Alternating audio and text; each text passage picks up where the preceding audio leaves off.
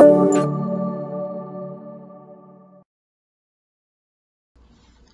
everyone!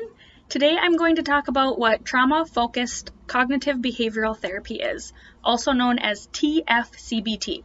This will be a great video for other therapists, clinicians, psychologists, but it also will be really good for parents, foster parents, social workers, county workers.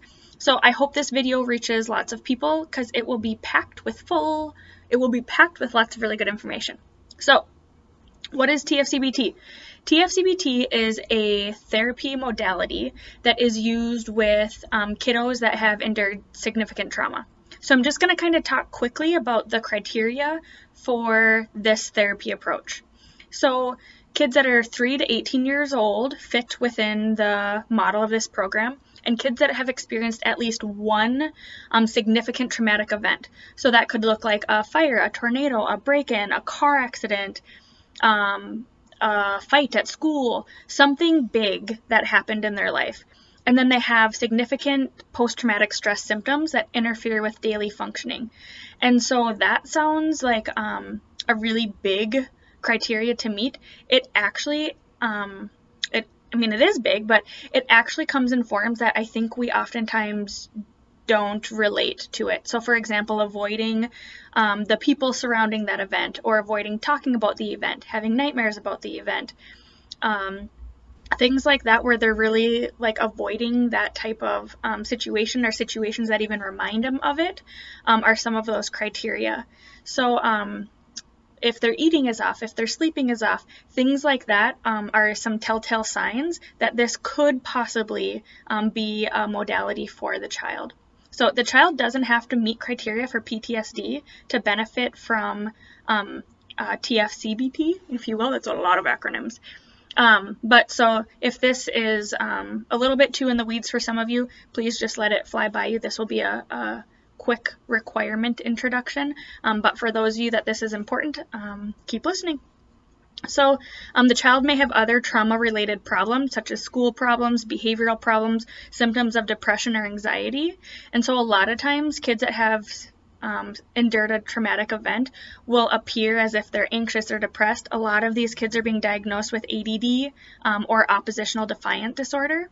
And so really, really taking a deep dive and a deep look into what's the cause of the symptoms and the presentation. And participation of a supportive caregiver is strongly encouraged for optimal outcomes. So the younger the child, the more that this, at least for me as a clinician and therapist, is either recommended or strongly encouraged. So the younger you get on the scale of 3 to 18, it becomes recommended, and the higher up you get, we can get creative with who that looks like. So kids don't always have a parent that's able to participate in therapy or appropriate to participate in this type of a therapy.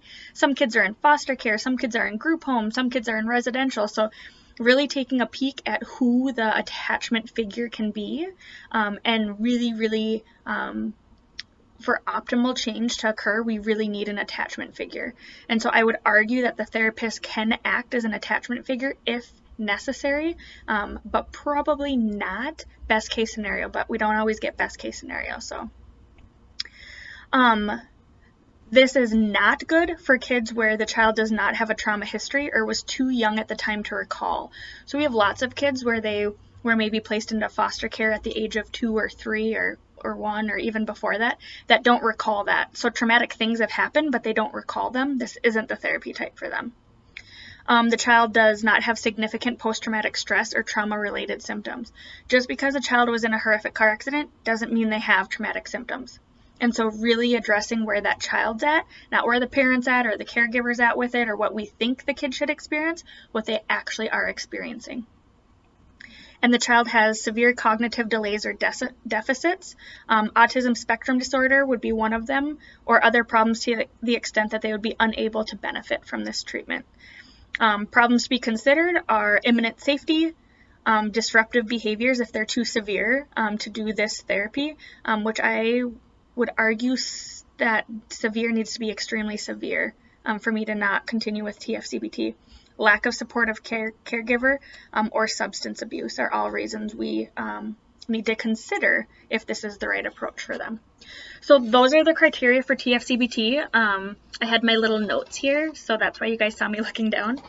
But I just would like to take a minute. I like to keep my videos under 10 minutes, so I would like to just take a minute to explain kind of what happens during TF-CBT. So if you think you're a candidate, or you have a child who's a candidate, or know somebody who might be a candidate, here are some of the things that will happen in TF-CBT. So the beginning is all about getting to know each other and building rapport. Because in order to tell our story and tell it accurately, or tell it with as much feeling as we really have, we need that relationship and support. So if you've ever told like a story about you to people who you don't know very well, you probably don't dive all the way in. You probably don't tell all the nitty-gritty details that you know.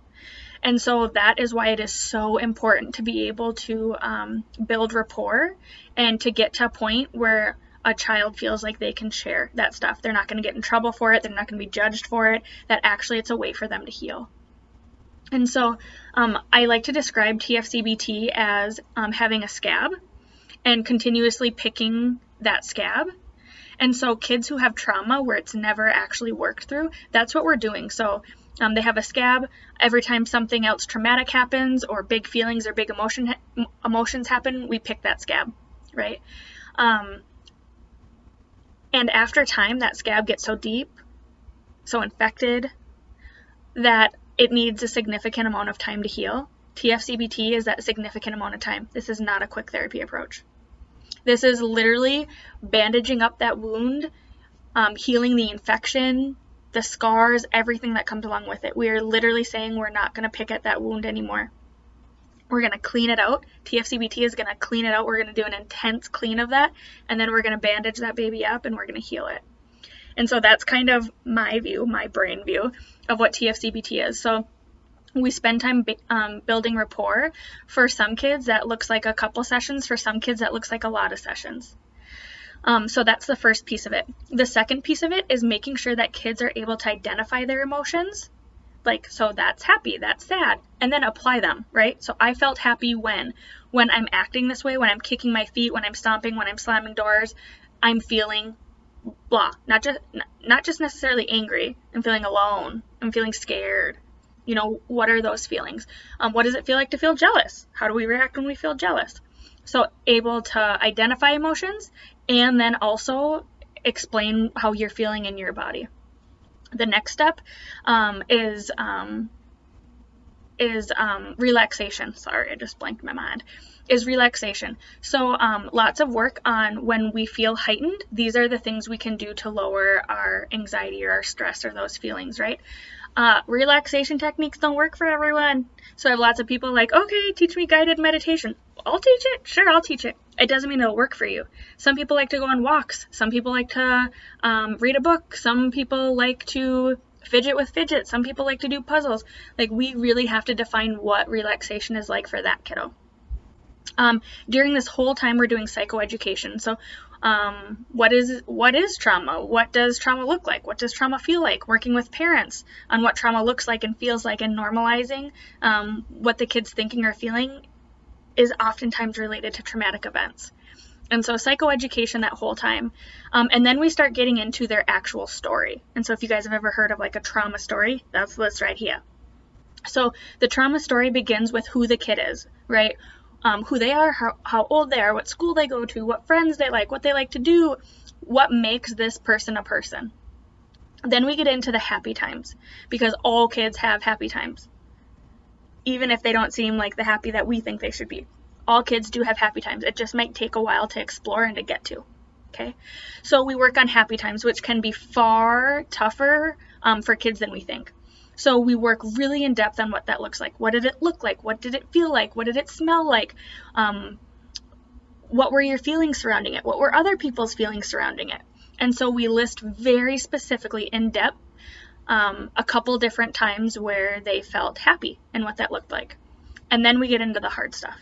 Then we take scenario by scenario of whatever that trauma looked like. So some kids, it's a car accident or the tornado or the burglary, right? Some kids, they live traumatic events for many years. We call that complex trauma.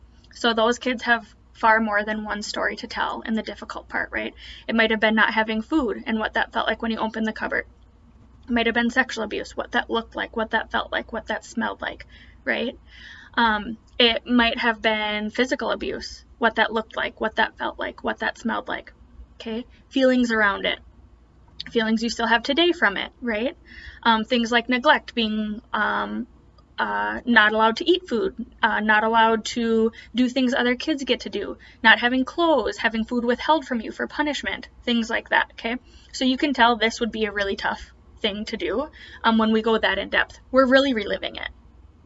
We're reliving the trauma the best we can get them to. We want them to heighten and come back down, and heighten and come back down during all of our sessions during this time. So we tell caregivers it's going to get worse before it gets better. We have to get through this point, but we have to do this to get through it, right? So, and that's where the relaxation skills come into play. When they're really heightened, we know how to start calming. We know what to do to calm, right? So we go through their trauma story, and we always end with their future, right? Because we are not the experiences that happened to us before. That shapes the person we are, but that's not who we are, right?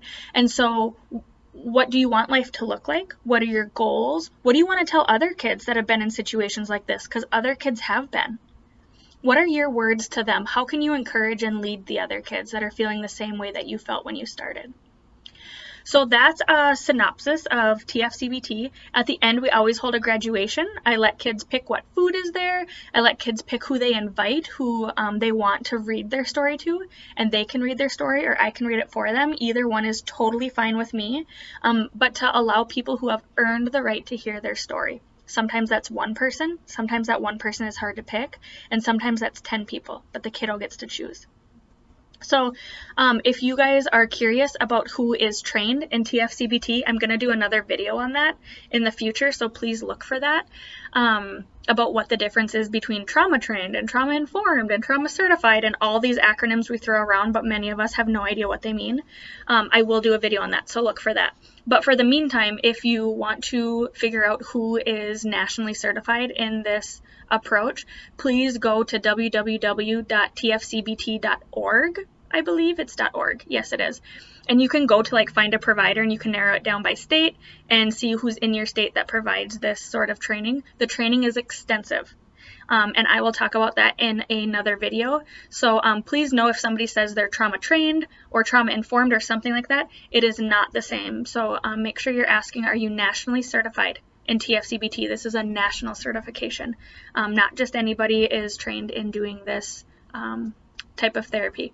So please ask your questions below if you have any, and make sure you like and subscribe to this page, please, if you like it. Okay, thanks guys. Bye-bye.